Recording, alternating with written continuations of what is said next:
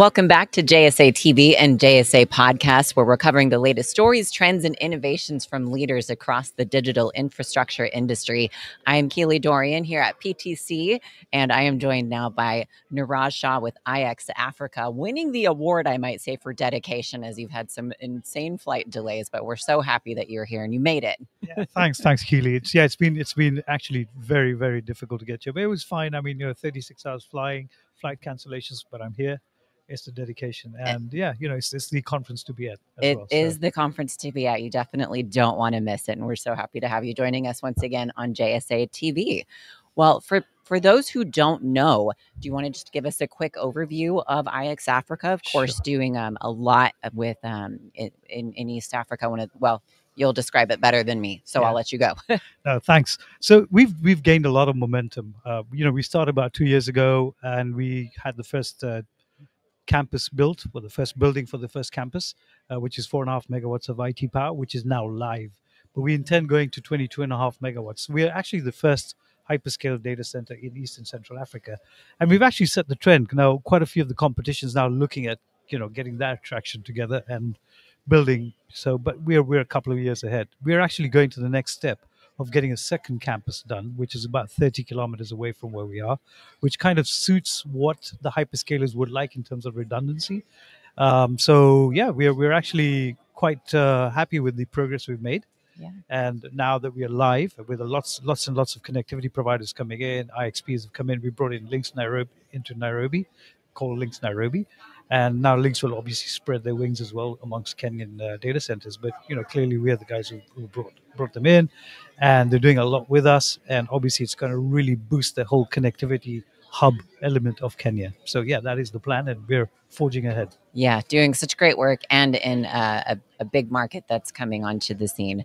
So let's talk about sustainability. I know that is a very key pillar for you as you continue to grow the company.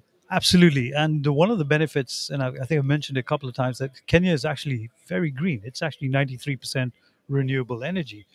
But the beauty of it is it's actually hydroelectric and geothermal, as well as wind and solar. So it's actually got all elements coming in now. And wind is taking a very, very big factor as well. So one of the key requirements when we talk to the hypers is, how sustainable are you? So our entire data center is powered by renewable energy.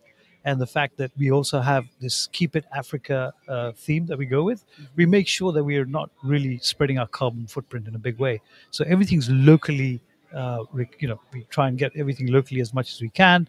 We make sure we have the companies that support us, that they have their agencies in Kenya itself or in the region, to make sure that there is no downtime from them. So very strict on how we're doing all of this. Yeah. So let's talk about, you mentioned some growth plans already with looking at a second campus, and we're talking about sustainability. So as you continue to grow, of course, data centers need a lot of power, which is not always as sustainable as we would like it to be. So how are you looking at that growth, and how do you plan to continue to be sustainable as you grow? Yeah, so there are a couple of things that are happening in Kenya, particularly is the fact that it's renewable, no doubt, 93%. But there's a lot of incentive to actually generate your own power as you go along. At some point, they will do wheeling, where you will be able to actually sell your power that's more than that you may require onto the grid. So solar is obviously one element that a lot of the companies would look at. It's a lot more in the manufacturing side of the sector, right? But from a data center perspective, with 22.5 megawatts, you need a lot of power.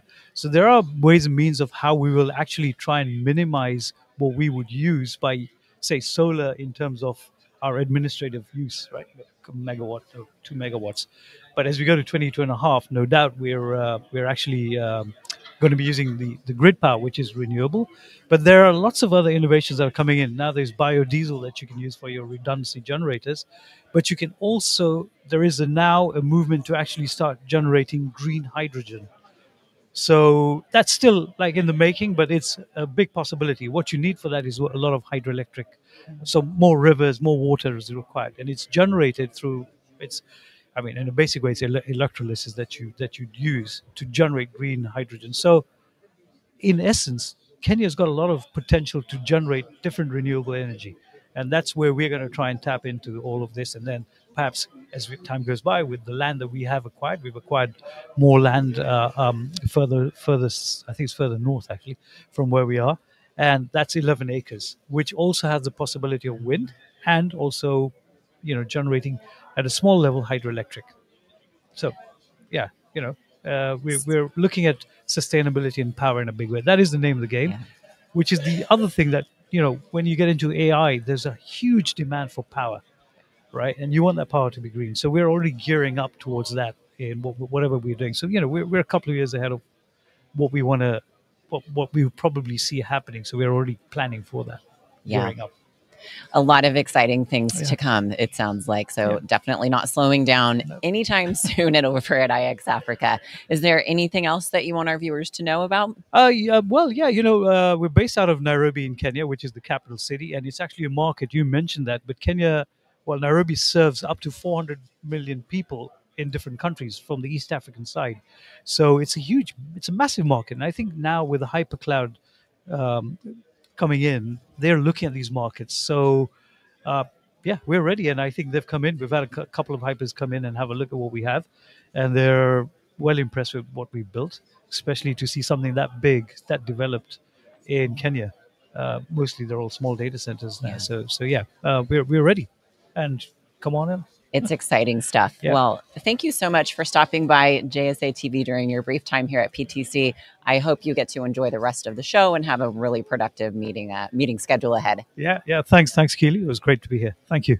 Thank you again for joining us, and thanks to our viewers for tuning in. Stay connected.